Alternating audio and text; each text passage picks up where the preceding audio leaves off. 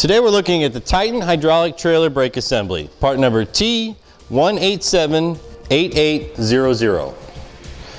This setup is for the right hand side. The reason we know this is for the right hand side is our leading shoe will always be smaller than the trailing shoe or primary.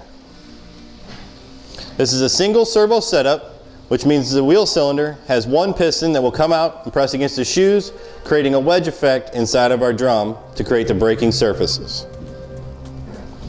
This setup comes with a 1-year warranty, and when coupled with the left hand side, will create up to 3,750 pounds of braking capacity. To know the width of our shoes or setup, we can measure across the linings and see that it's 10 inches.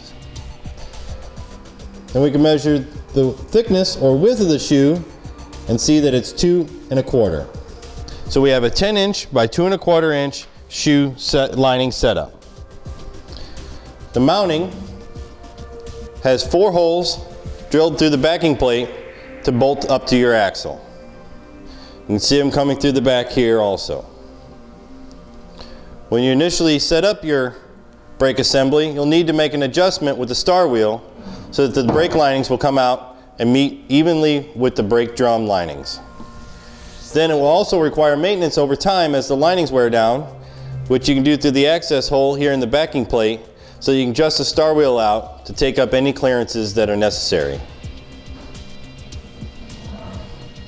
And there you have it for our Titan hydraulic brake assembly, part number T1878800.